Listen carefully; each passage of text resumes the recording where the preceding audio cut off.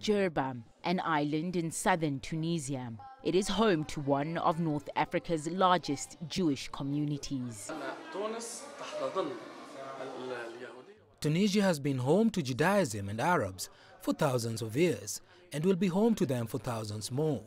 We do not need to use the word tolerance because it implies that there is a grudge that needs to be forgiven. We coexist as brothers with no differences. There are similarities between a Jew and a Muslim, no differences. Every year, thousands of Jews participate in the Ghriba pilgrimage.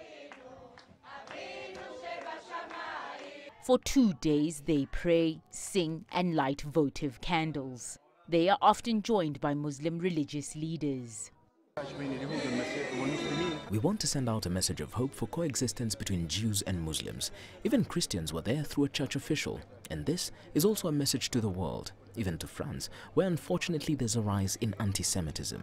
I think it's better that we coexist, that we break the barriers and create an atmosphere of love and coexistence. We must get rid of all the bitterness, hatred and malice.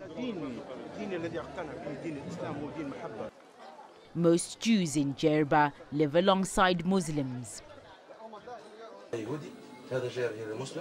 I have a Jewish neighbor and this is my Muslim neighbor. And there I have another Jewish neighbor and another Muslim neighbor as well. We all live together. We do not think about someone as a Jew or a Muslim. There is no difference. Religion is something between a person and his creator. Sometimes I'll joke to my neighbors and urge them to join Islam and they will respond by urging me to convert to Judaism and we all laugh together about it.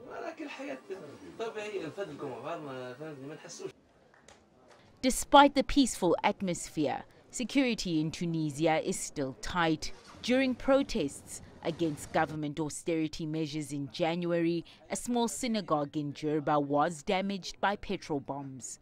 Tuli Shabalala, CGTN.